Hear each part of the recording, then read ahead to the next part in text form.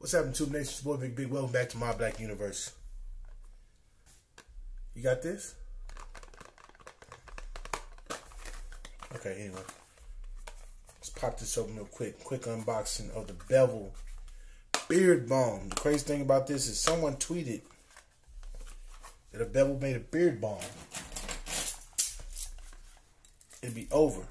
And that was 2 weeks before they announced last week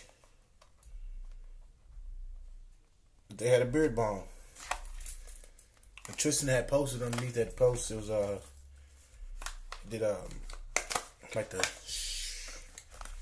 secretive eyes and stuff, so got it open. It's taped on both sides. Alright. Alright, so this is Bevel's box. The signature box that it came in. Looks like that's, at least that's what it reminds me of right here. Bevel hair beard balm.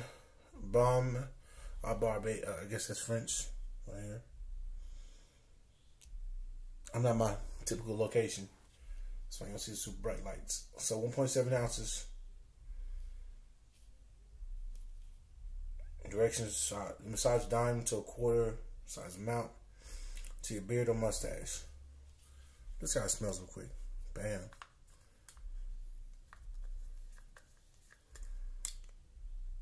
Okay, all right. Attention to detail.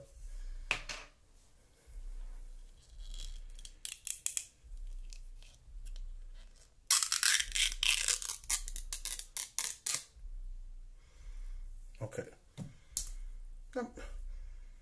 Not overpowering at all. It's like it smells good, almost citrus-like. So that's how much you get. Now I'm looking in the mirror behind you guys. I'm doing this in 4K. Let's see if we can get it.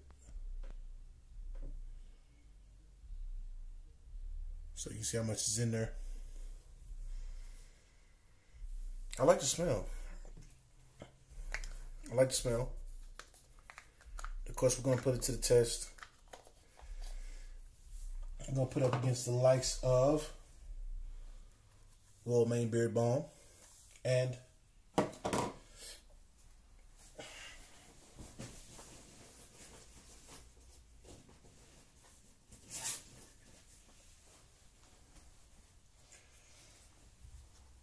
Garner's Garden, even though it's kind of faded out.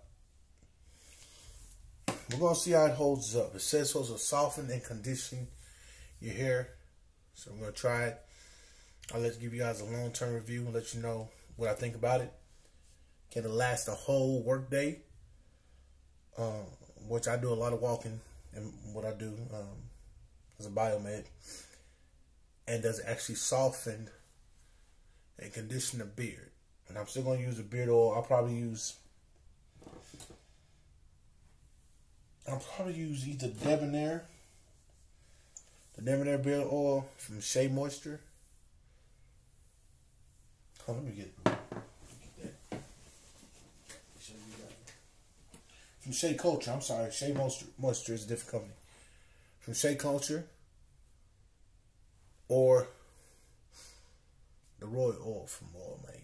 So I'm gonna decide what you want tonight.